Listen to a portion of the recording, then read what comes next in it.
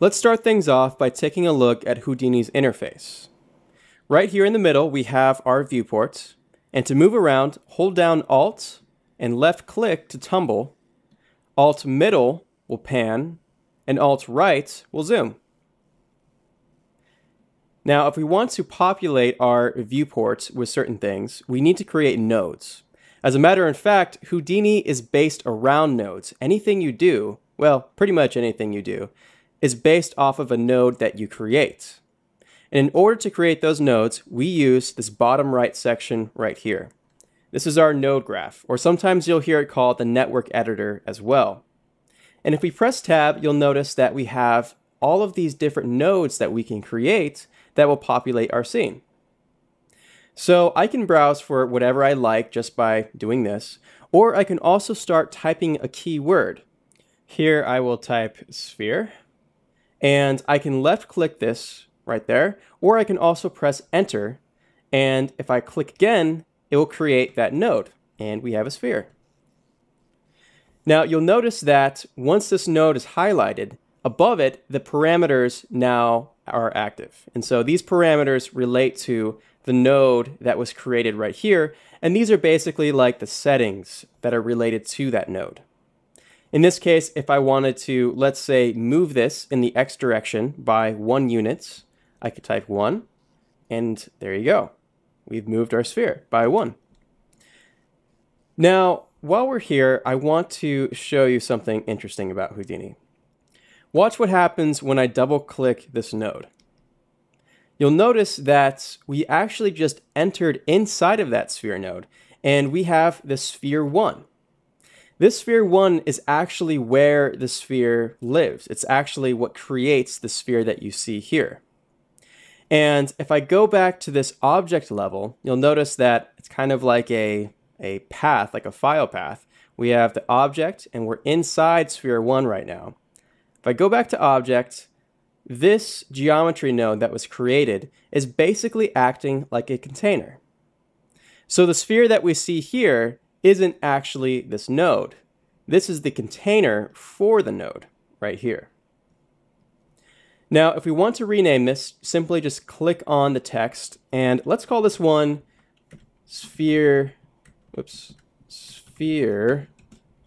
container, because that's what it's doing. It's just acting like a container for the sphere. So the reason why it's set up like this is because when we press tab, we're going to get nodes specific to that particular context that we're in. So when I press tab and I see all of these nodes that we can use, these nodes relate to the object context right here.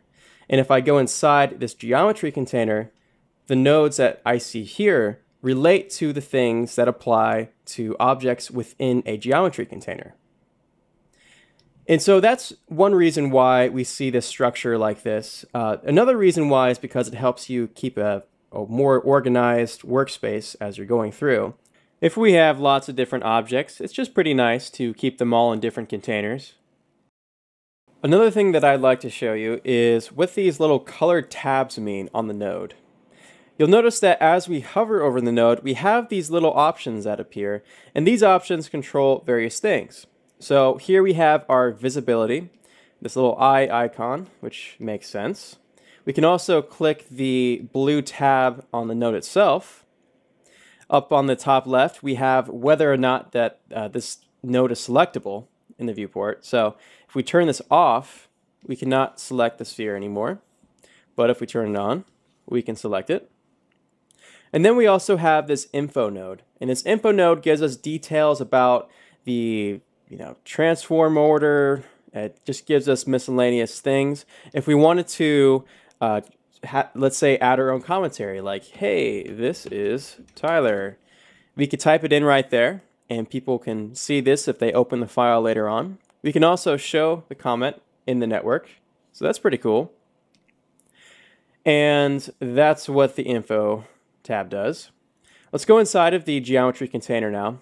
And you'll notice that sphere 1 has a different set of options because we are now inside the geometry container. Now, real fast, I'm going to create a box over here. And you'll notice that as I created the box, we don't see it in the viewports. That's because my visibility flag is set to the sphere right now. If I want to set that to the box, I can go like that, and that will control the visibility. Now what I'm going to do is drop down a transform node, and what I'll do is move this, let's say, 2 units in X. So we have that, and we can see that it's transformed. If I set my visibility back to the box, you'll notice that we actually see this little X-rayed outline of the transform because that is what's visible in our parameters, or that's what's loaded with our parameters.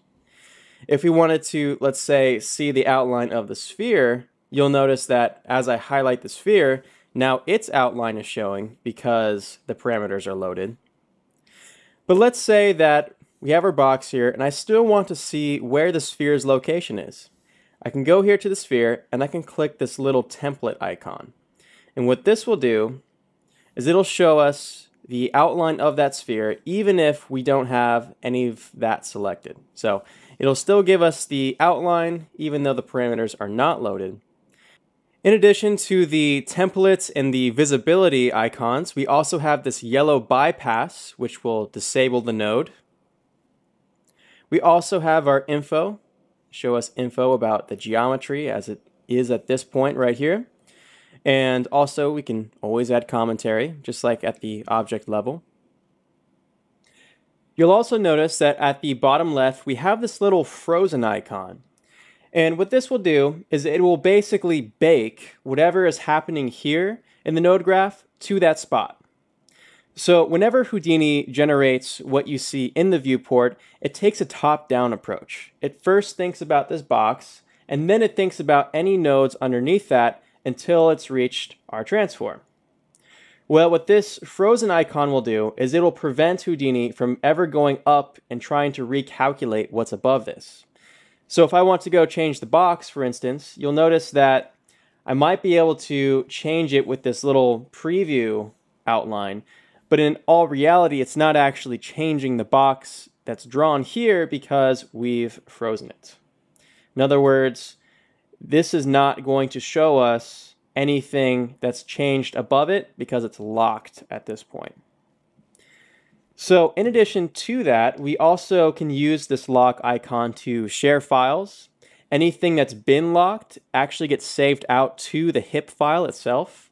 So this also gets used whenever you're trying to share a file with somebody and maybe not rely on external files that that person might need to view something in the viewport with. Anyway, it's a very specific thing that you would use this lock for, but that's what it does. So anyway, I just wanted to show you what those little ticks mean. There's one last thing I want to mention. There's this little purple inner circle right here. And that purple inner circle tells us what is going to be rendered. So let's say that I want the box to be rendered, but I currently want to be viewing the sphere. I'm going to turn off the template. But whenever I hit render, I want it to render the box. So I'm going to hold down Control, and I'm going to select this very right-hand side right here. And by doing that, it now has set the sort of purplish sphere, or like purplish highlight to the box, meaning that at render time, it'll render this, but in our viewport, we see this. That all being said, let's check out the shelf now. Up top here, we have our shelf, and our shelf basically acts like a shortcut or a way to create nodes in a convenient way. If I want to create a camera, I could go down to this node graph here and just start typing camera and press enter, and there you go. I have a camera. Or I can go up here to the shelf, click camera, and you'll notice that I have a set of instructions down here. It says select position for camera, hold shift to move off the construction plane. So I'm just going to click once out here, and that also created a camera, but it created that camera with these parameters filled in. So in a way, these shelf tools are nice because it not only creates nodes, but it also oftentimes creates these nodes with preset parameters, or parameters that you can determine by interacting with the viewport. So this is the shelf up here. Beyond cameras, we can also do things with effects. So let's say you wanted a default fiery explosion. You could do that right there, and it'll create a bunch of nodes. And to the bottom here, we also have our animation timeline. So whenever we create keyframes for things, we'll see these keyframes show up at our timeline. And at the very bottom over here, you'll notice that we have this little window icon with a cursor over it. And this is where we will find our global animation options.